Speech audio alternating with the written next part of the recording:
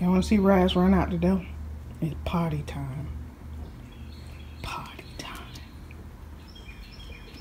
Nice. And pull her mama. Don't close it. I gotta put this out there. Picked up a new rug. So we're gonna put this outside. No more Christmas. So sad. Such the most wonderful time of the year. There we go. And here we go. I don't want to see that. And there it is. The new welcome. Love it. Now, look at that puppy.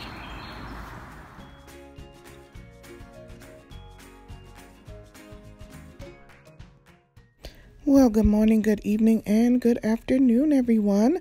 Thank you so much for choosing this channel to stop by and watch what I meal prep this week. So right now, as you can see, Razz is outside. If you're wondering where I got the rug from, I did pick that up at Target for $12.99. And I love it. So we're going to make some meal prep for Razz.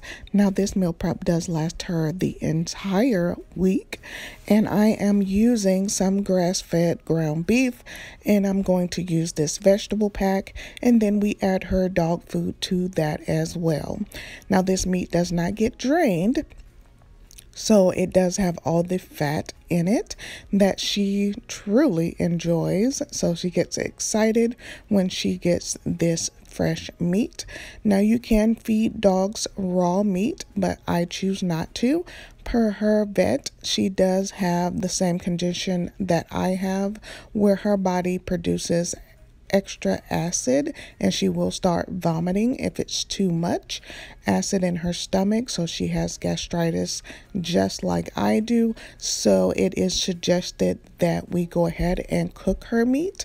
That way it breaks down just a little bit more because she is an older dog and we've never fed her meat before. So to change her diet that drastically would be something that wouldn't be good for her stomach. So I'm just going to go ahead and cook this up for her. I hate the feel of meat. Now that I don't eat it, I haven't gotten used to it in a very long time. This is something that Tati does a lot of the time because it is her dog. So this is something that she will do, but today I decided to go ahead and do it for her just so I can film it for you guys.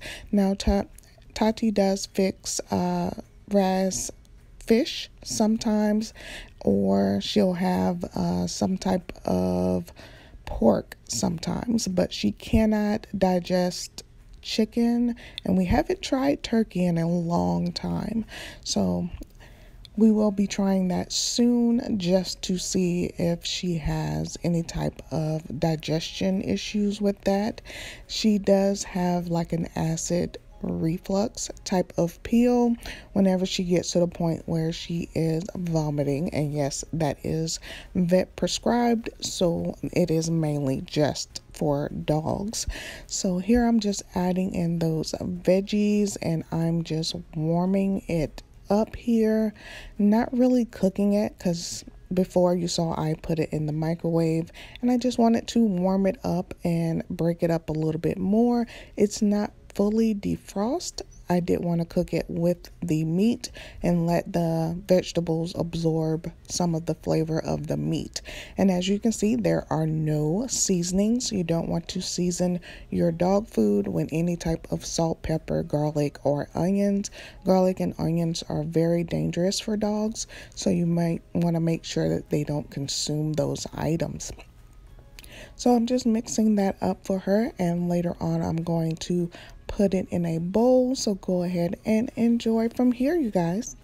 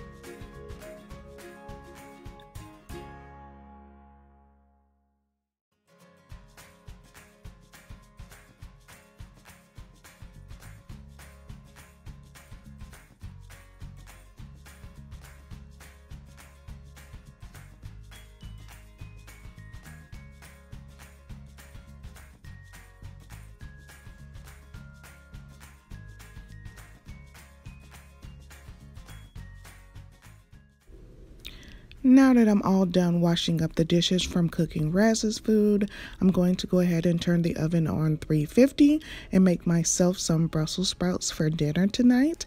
So here we have some Brussels sprouts I picked up around Christmas time. And as you can see, they are turning brown on me. So I want to go ahead and get those cooked up, and I'm going to have them for dinner tonight. Now I am using olive oil here, but you can use vegetable oil, or you can use a chicken stock or beef stock if you do not want to use oil.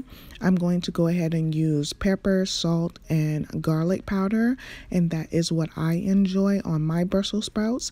I also use about a tablespoon of brown sugar, and I love that I have organic vegan brown sugar now, and I don't show that here, but I do show it after I roast it. I add that to my Brussels sprouts. So, I did add in some onion powder as well. I did forget that. So great thing I am doing this voiceover. So with my clean hands, I'm just going to mix those all together. I want to get the oil all over most of the Brussels sprouts as well as the seasoning.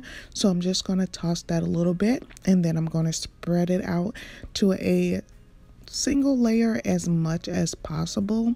It really will overlap and steam a little bit as the Brussels sprouts release their own oils and water into the oven, and these come out so crispy and so nice. I just truly enjoy it. So we're just going to go ahead and add that to the oven, and then we're going to set the timer, and I just set the timer for about 30 minutes, and I check on it from there. These do take about 30 to 45 minutes depending on how roasted you want them. So really quickly, I wanted to show you what I picked up at Walmart. I haven't been enjoying the Let Me Shine dish detergents, so I went back to the Cascade Free and Clear. So I picked that up at Walmart this time, and I saw a video where a doctor or dermatologist suggested that the older you get, you should use some retinol. Now she suggested retinol 24, but I could not find that at Walmart. So I'm going to try this Olay at night. It does say day and night cream, but I'm going to try it at night and see how my skin is feeling. So far, I've used it for 2 days and it feels soft and smooth, so I'm enjoying that. And of course, I like to stay hydrated. Thank you guys so much for watching this video. I'll see you in the next one. Bye, y'all.